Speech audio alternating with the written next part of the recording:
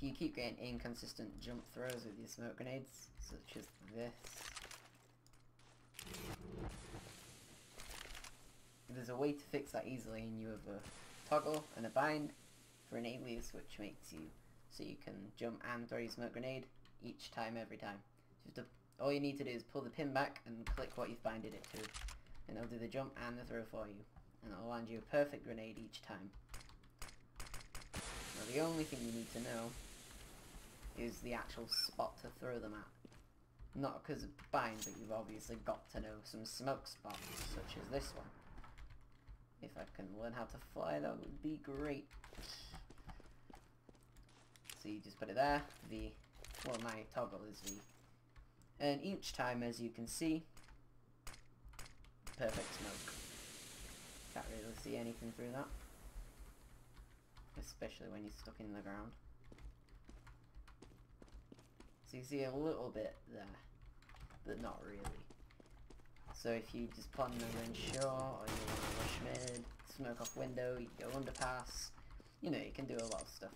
So now I'm going to show you how to set that bind. So to get this bind, all you need to do is you need to go into computer. Then you go on Windows or whatever it's called, which is your C drive, program files, and then you need to, on any computer that is ×86 it'll be in there, but I don't think every computer does.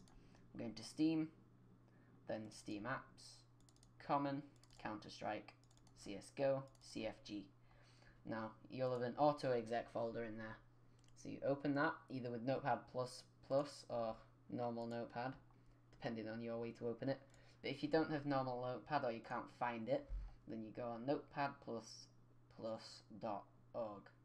or you can just go Notepad++, and then that'll work. So then install that, and it works the exact same as the normal Notepad, so don't worry about that. So you'll open it up, and then you'll put this exact code in it. Now you need to have each one on a new line. So as you can see, make new lines. So you need to have each one on a completely new line, and then this one there, you can change that to anything you want. And if you don't have this file, then all you need to do is just open up Notepad or Notepad++. Then you put the exact code in it. So blah blah blah. New line. You need to make sure it's all on new lines.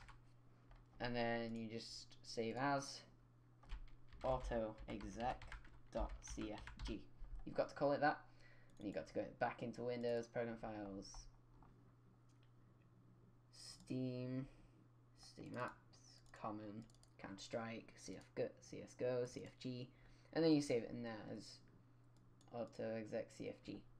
So that's all you need to do to set the bind, and then all you need to do is click the hotkey you've got while holding left click to throw the smoke grenade.